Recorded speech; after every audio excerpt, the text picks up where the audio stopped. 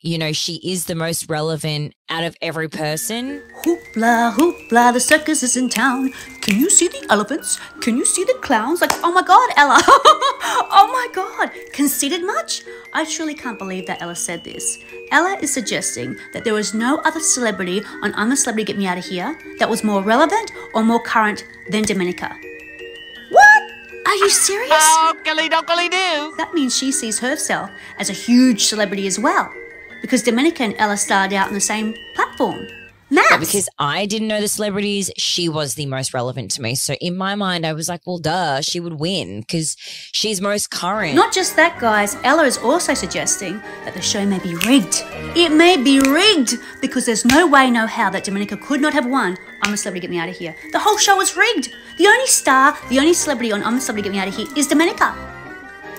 What? I can't believe it. Question is, could it be rigged? I think that's why Dominica and Ella feel like they're completely invincible. They can say anything and get away with anything because they truly feel they're the most famous celebrities in Australia.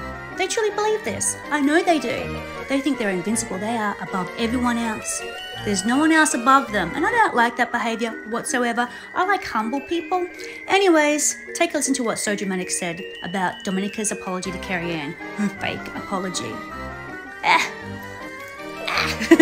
Can you see the elephants? Can you see the clowns? Domenica Calarco was finally evicted from the jungle last week, and in her media appearances after, she spoke about her altercation with Carrie Ann Kennelly and said that she was remorseful and apologetic for the vile language that she used. It wasn't Dom's genuine response to the situation at all. They explained behind the scenes, Dom was adamant she had done nothing wrong. After the incident, production sat her down and gave her a stern talking to and a warning about her behaviour. They said it's not Married at First Sight and they will not tolerate that language or treatment of contestants on this show. And if she has another outburst like that, they would have to remove her from the show. Domenica was then advised and told to take full accountability and apologise when she did her publicity appearances in order to come out unscathed. She did not want to do it, but they threatened not to pay her final appearance fee if she didn't follow their orders, as it would be in breach of her contract. So she's literally just reading from the script they've written for her. She has no intention of actually making amends with Carrie Ann, nor was she genuinely sorry for the language that she used. Damn, just as I was starting to think that Dom might finally be turning over a new leaf. Question is,